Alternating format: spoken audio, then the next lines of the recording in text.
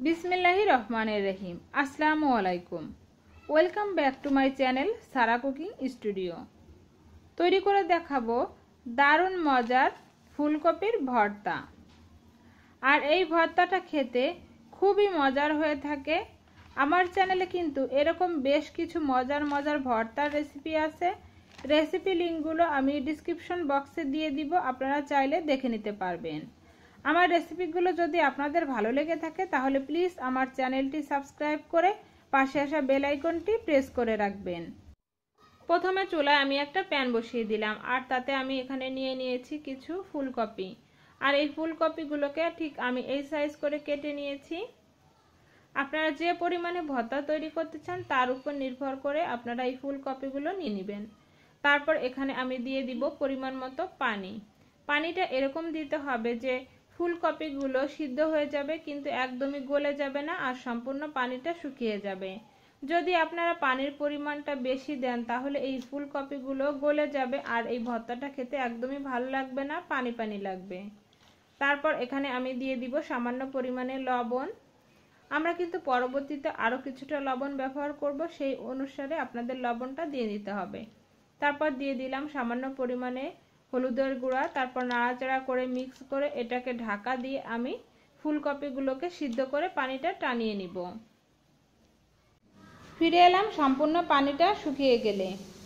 ঢাকনাটা তুলে নিলাম, দেখুন পানিটা একদম শুকিয়ে গিয়েছে আর এই ফুলকপিগুলো খুব সুন্দরভাবে সিদ্ধ হয়েছে। আমি একটু আপনাদের চেক করে দেখাচ্ছি, ঠিক এরকম সিদ্ধ করে নিতে হবে। এখন এই ফুলকপিগুলোকে আমি নামিয়ে ঠান্ডা করে নিব।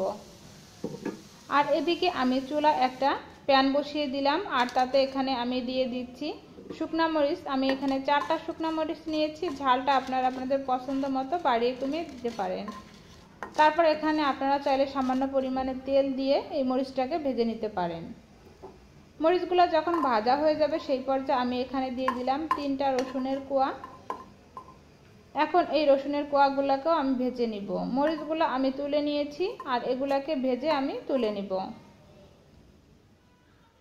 এখন আমি ভর্তা মাখানোর জন্য এখানে একটা বোল নিয়ে তাতে আমি নিয়ে নিলাম শুকনো মরিচ আর তাতে আমি দিয়ে দিচ্ছি সামান্য পরিমাণে লবণ।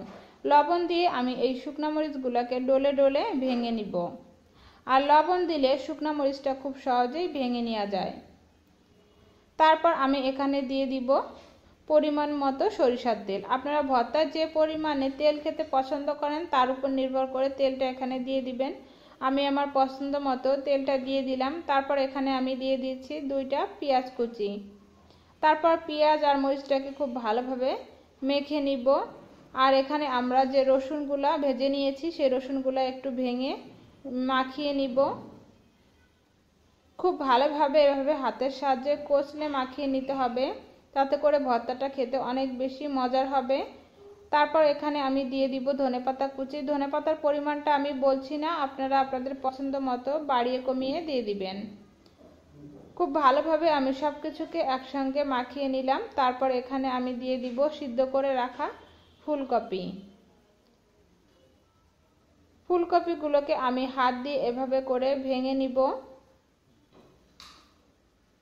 এভাবে করে আমরা ভেঙে মাখিয়ে নিব। খুব ভালোভাবে এটাকে মিক্স করে মাখিয়ে নিতে হবে। আমার ভর্তাটা তৈরি হয়ে গিয়েছে, দেখে নিশ্চয়ই বুঝতে পারছেন। দেখলেন তো কত অল্প সময় আমরা এই ভর্তাটা তৈরি করে নিলাম। আর গরম গরম ভাতের সঙ্গে এই ভর্তাটা খেতে খুবই মজার হয়ে থাকে। আশা করছি রেসিপিটা আপনাদের ভালো লেগেছে। ভালো লেগে থাকলে লাইক দিয়ে উৎসাহিত করবেন, ফ্রেন্ড অ্যান্ড ফ্যামিলির সঙ্গে শেয়ার করবেন। আল্লাহ হাফেজ।